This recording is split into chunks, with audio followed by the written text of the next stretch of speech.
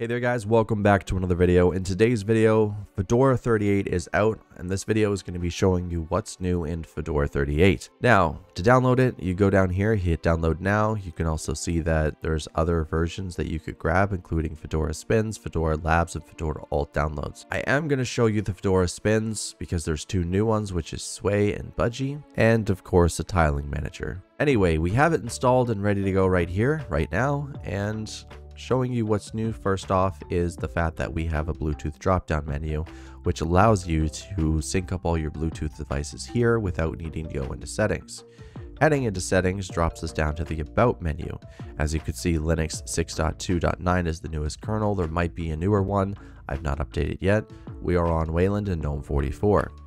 GNOME 44 has some cool features. As I said, the Bluetooth menu is now expandable, but if we click List View, we can now expand into a list for folders and see all the contents and objects inside. Hi, I'm expandable. We head into pictures. You can now see that we have thumbnails for our individual images. That took 18 years.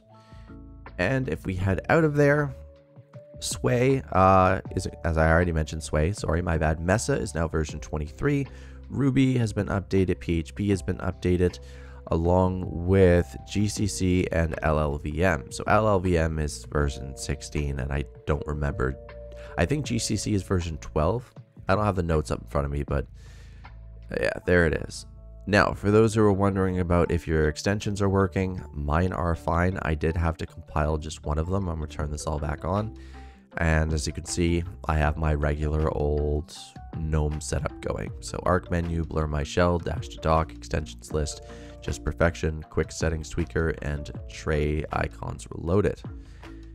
And honestly, I kept background logo on because it looks kind of cool and it lets people know you're on Fedora.